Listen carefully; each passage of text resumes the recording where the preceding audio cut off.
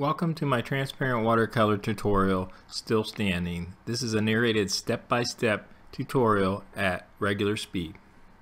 This is the companion to my transparent watercolor demonstration video for Still Standing, which is set to music at 3x speed so you can watch the evolution uninterrupted.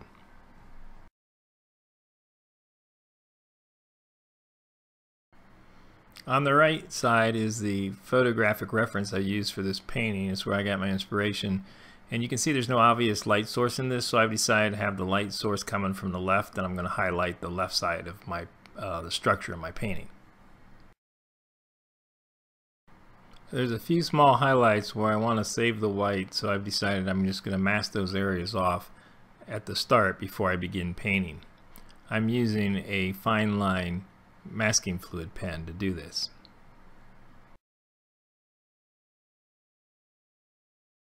So I've masked a few of the little areas where light's going to be shining through this building structure, and I did that in the doorway, and I did doing that on the side, and I'm going to touch on a few highlights on the structure itself.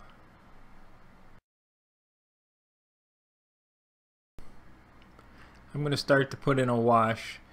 I'm starting on the shadow side of this building, and as I start this painting, I'm going to work with the larger shapes first and then work down to the smaller shapes.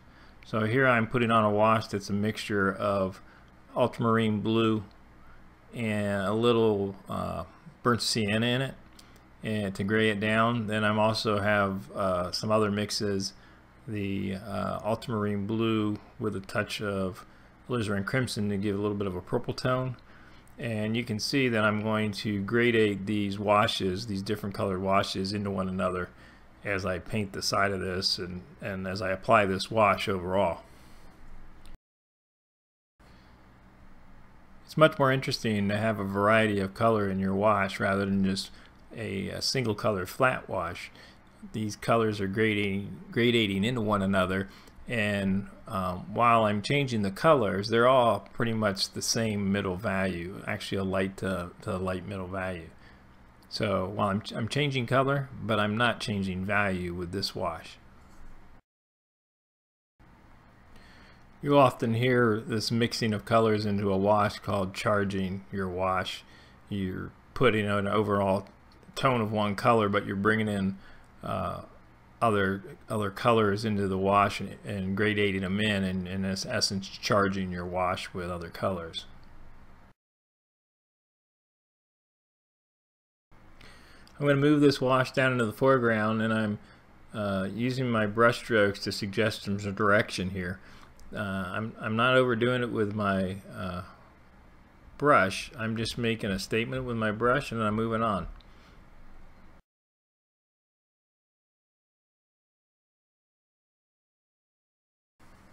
I'm going to take a warmer mixture here. This is still ultramarine blue and burnt sienna, but it's much more burnt sienna in this mixture than ultramarine blue. And I'm just using this wash. It's a similar value to what I put on the side of the structure and on the foreground, and I'm putting it here to suggest where some of the shrubbery is.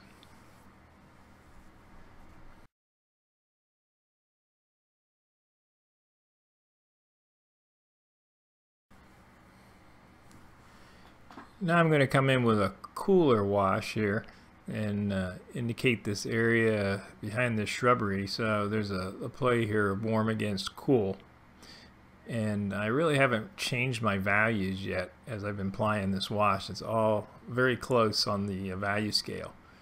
I'm going to take that same tone, I'm going to hit it underneath the roof of this structure. And talk a little bit about value again. I think there's times when people think because they've changed color, they've changed value, and that's not necessarily the case. And you can see that there's a number of colors at work here, but if you squint, it's all pretty close in value on the value scale. So changing color doesn't necessarily mean you're changing your value. And just to point out again, I'm still working with the larger shapes in my composition. As the painting progresses, I'll start working in smaller areas and smaller shapes.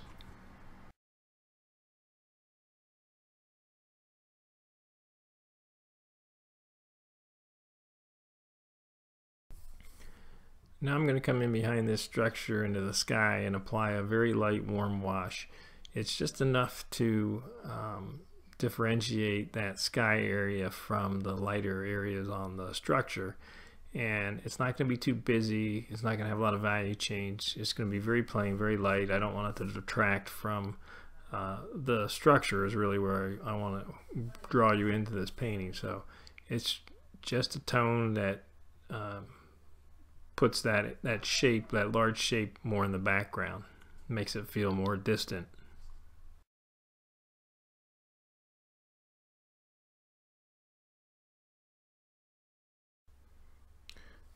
To this point, I really haven't changed my value, but now I'm going to start to go darker.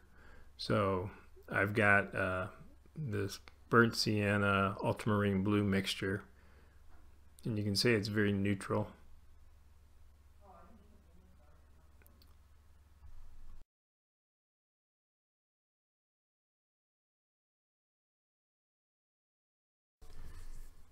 As I apply this wash, there's areas of warm and cool that I'm varying the mixture of burnt sienna and ultramarine blue. So more burnt sienna to take it towards warm, more ultramarine blue to take it towards cool. And then as I apply these, I take some clear water and I gradate these washes out a bit so that there's a transition from a middle value to a light value.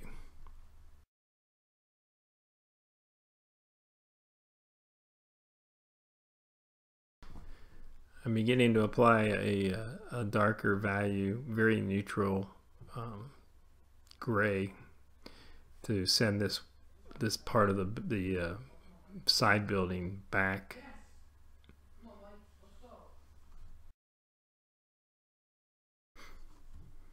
Here I'm taking some of that same neutral and I'm applying it in some of the shadow areas.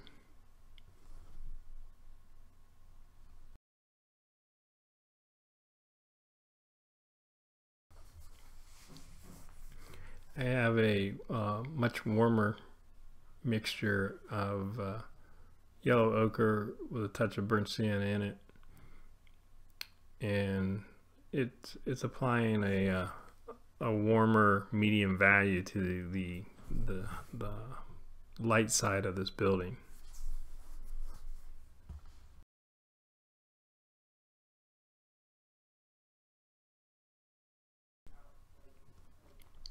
I'm going to take some of this warm neutral and I'm going to put some brush strokes of it in various places just to give some contrast, some color contrast to the cools that I've used. But the values are very similar, and I'm still not really very dark with my values.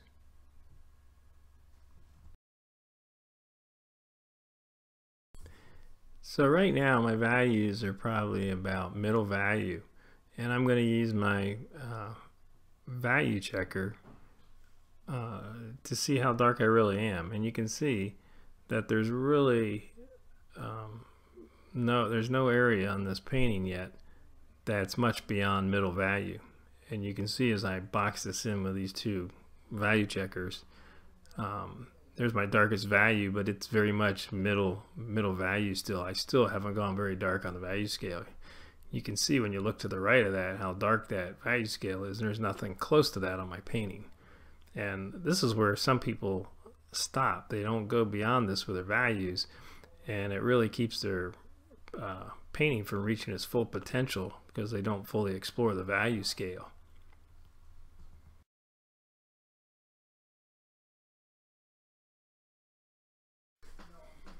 So I want to give the suggestion of these boards and panels that normally make up the side of a barn, and they make up this one.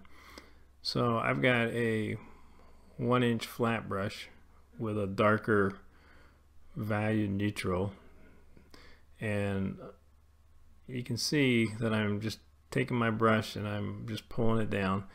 And it's a 1-inch brush, but I've got it at an angle so that when I pull it down, it makes a mark that's much more narrow.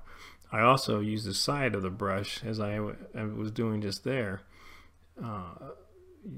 You can make all kinds of different marks with a brush just by changing the angle on how you use it. And So just using the same brush, you can get many different effects.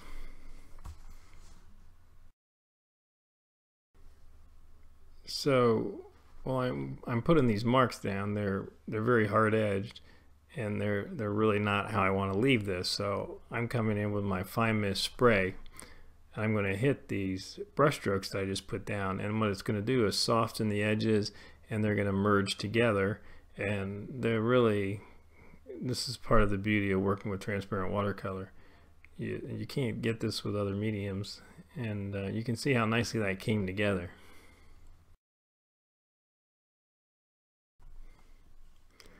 Now I'm going to come in with my darkest value yet, and you can see the contrast even with the middle value. When I place that near a light or a white, it's going to be very dark. So even at this dark value, I'm still going to work with warms and cools. So this is a very dark value that's a mixture of burnt sienna, sepia, and I put in touches of royal blue to cool it down, and that's what I'm applying right now. And I bring in a little bits of alizarin crimson to warm it up.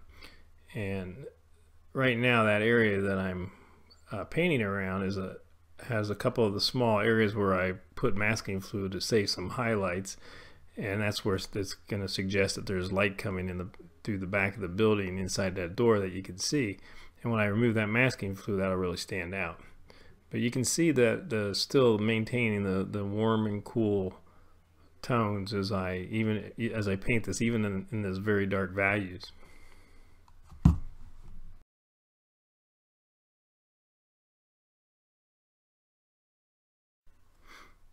So I'm working around this structure with this very dark value tone, and there's a lot of little brush marks to make to indicate the space between the boards and the spots where the boards are missing, but you can still see I'm maintaining warm and cool. Although I don't see it in my reference material, I'm going to suggest a bit of a horizon line back there, and it's going to give me a stronger horizontal. You always want to have a horizontal somewhere in your composition of your landscape. It just helps bring balance to the composition and makes it more believable as landscape, and it shows that horizontal plane. So now I'm doing some more detailed brush work than what I've been doing, and I'm starting to get away from the larger shapes, and now I'm putting in these dark valued details across the composition.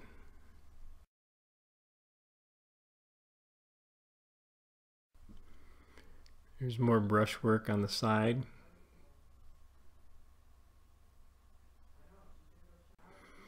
I'm just going to continue to detail little areas of this building that start to give it some character.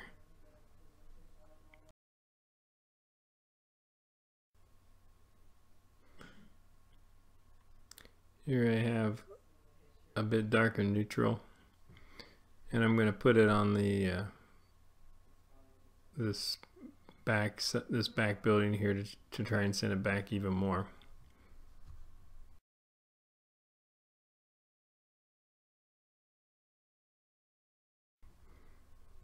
Here I'm taking this darker tone and I'm applying it more towards the base of the structure than I'm gradating it upwards.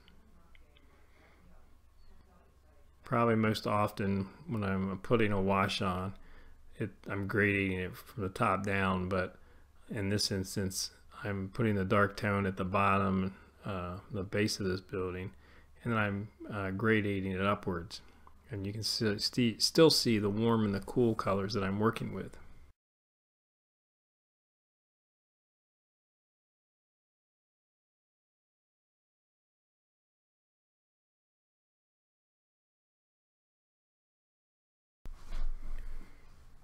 These neutrals wouldn't be near as interesting in these shadowed areas if I wasn't working warm into the cool and cool into some of the warm areas.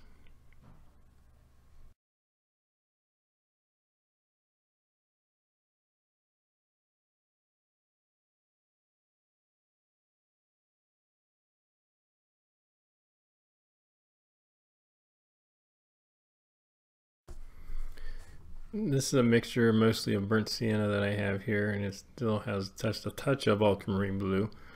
As I lay down these tones, you can see I just make a brush stroke and I leave it. I don't keep reworking or brushing the same paint around. I'm trying to keep it fresh, and I create shapes with my brush as I lay down a brush stroke. These aren't shapes that I've drawn from the photo or anything else. It's an area where I feel I need a tone, a dark tone or a warm tone or a cool tone, and I lay in a brush stroke. So now I'm going to do some of that underneath the shadow edge of that building, but you can see it's just a quick brush stroke, and then I'm off to the next area. And here, just a dot, a dash, just brush stroke and move on.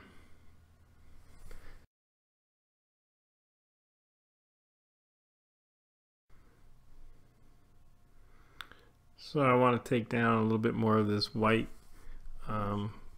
so I'm using more of this warm neutral to tie some of that together. Still going to leave the white, but I just want to take down some of it and use this warm neutral, and I still have a little bit more detail to do with this dark valued tone that I have.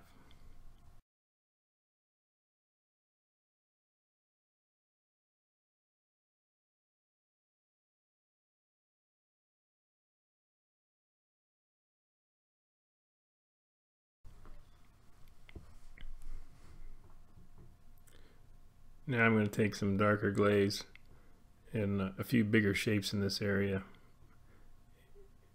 and just as I did in the area around the inside the door, some of these window shapes and these voids in the building have some masking fluid there that's going to preserve some white highlights. So I'm taking a dark tone so that those areas really stand out and they look like they're coming through the back of the building.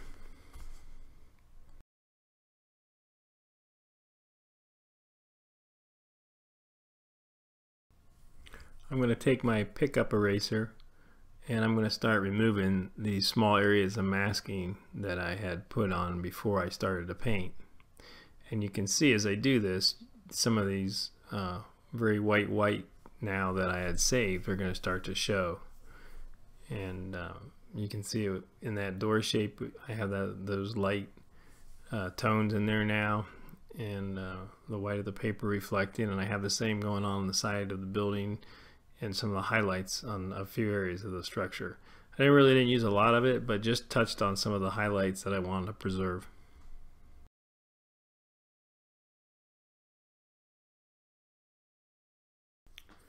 So on the left side of my composition, I have some linear branch shapes that I bring in from the left side, and I'm using a fine rigger brush to make these marks just to suggest branches. I'm using a dark valued tone here, and it's gonna overlap the bushes, and it's gonna overlap some of the ends will go over the building structure, and it'll help create some depth in the painting.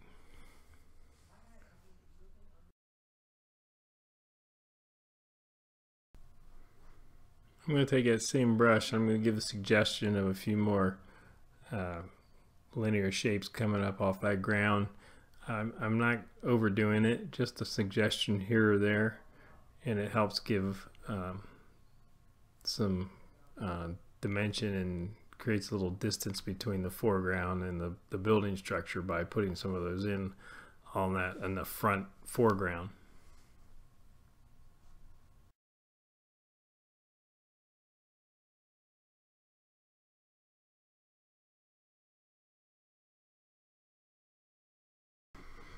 Making the suggestion of some lightning rods up there and some cable, and just to the right there giving the suggestion of some cables that are coming from the barn, and a little bit on the left too. So I'm using that same liner brush, the rigger.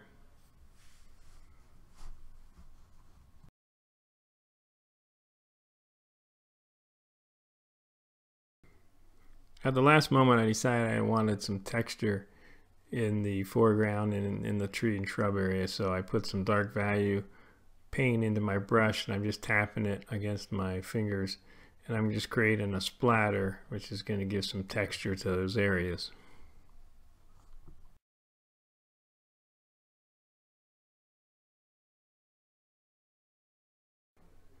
And that's my painting still standing. I hope you enjoyed this video, and thanks for watching.